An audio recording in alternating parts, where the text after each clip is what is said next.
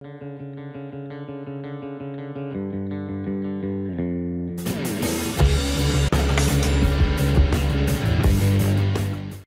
you get the Shad seat, it's pretty much basic. You get it in the big box from Shad, and inside it's the strap and the seat and very little and few instructions. Now we're going to check the weight of this compared to the stock seat. 176, nothing in my hands, so the baseline. Now the stock seat with no tools.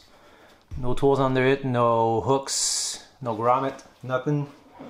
It's already been stripped out.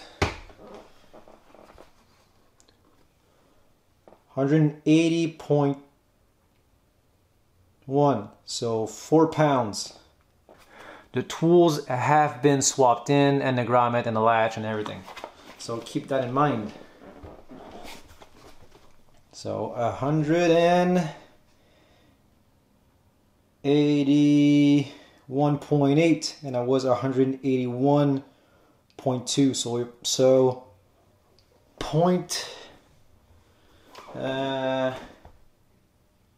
but with the tools.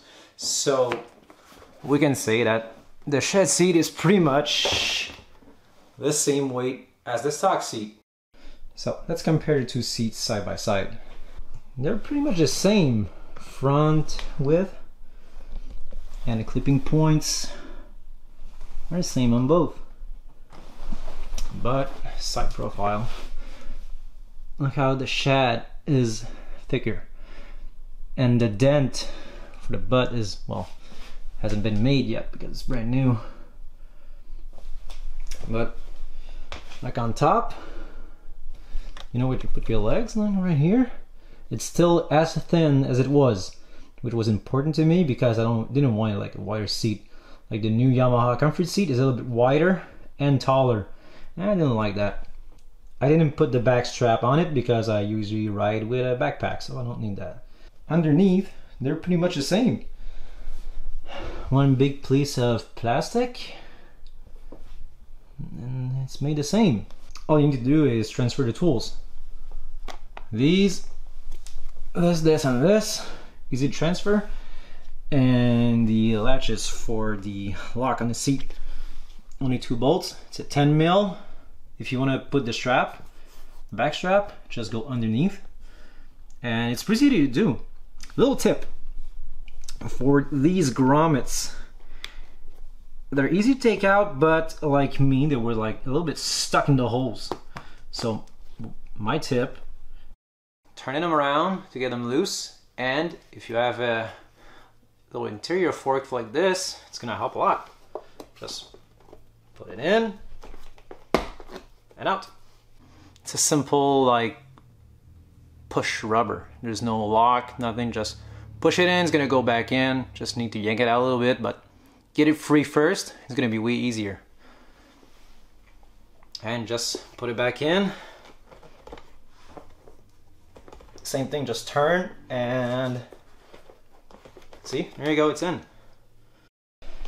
So the main difference between the stock seat and a Shad is basically the thickness and the material.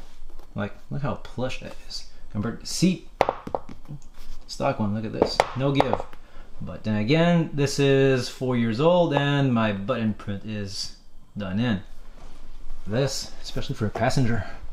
Like, I think with the Shad seat, the one that gains the most is if you ride with a passenger, because stock one, nothing. It's super thin in the back. Compared to Shad, look at that give. Look how thick that is. It's way thicker than the stock one, which is basically a off-road seat. Installation is a breeze. Just like the stock seat, just push it in the front tab and of course slide it in, and there you go. It clips. That's it.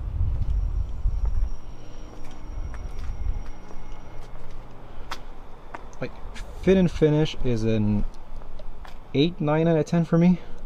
Like, this gap is a little bit bigger than stock, and here, see how much flex there is, and it's not as tight. It should be like this. It's not as tight as stock. Then again, this fits like between 14, 15, 16, 18, like 2 generations of FZ09, so that's why. And the stock, like the back gap, is a little bit higher, but it's not that much of a deal. For the comfort you gain, it's good. Like, I feel that I am more leaned forward while I ride. Maybe it's because of my clip-ons, but compared to stock, I used to sit upright. Like this, like, tilts me a little bit in the front. It's not a bad thing, but it's you know, it takes a while to get used to it. And with this seat, I ride, instead of riding the tank like the stock one does, I'm a little bit further back to really get my butt on the soft spot. Ease of installation is a 10 out of 10. Fit and finish is an 8. Like, value is where this seat is like takes a hit. Value wise, it's a 6. Like, it's an expensive mod. If you buy this seat from Yamaha, because Yamaha sells this seat in Canada, it's $750 plus tax, which is quite a lot. I got it directly from Shad. It was $350 US, so almost 500 with exchange rate, and 80 bucks of shipping and border fees. So it's still almost 600 bucks.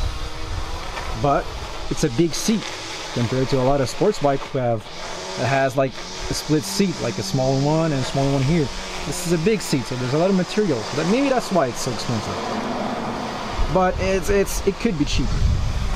But I like the fact that the stitching is really beautiful on it. Like, the texture are really beautiful. Ooh, makes me think. The thing that you're gonna notice as soon as you ride it is this texture is much more grippier than the stock one. You're gonna slide around a lot less, especially on braking.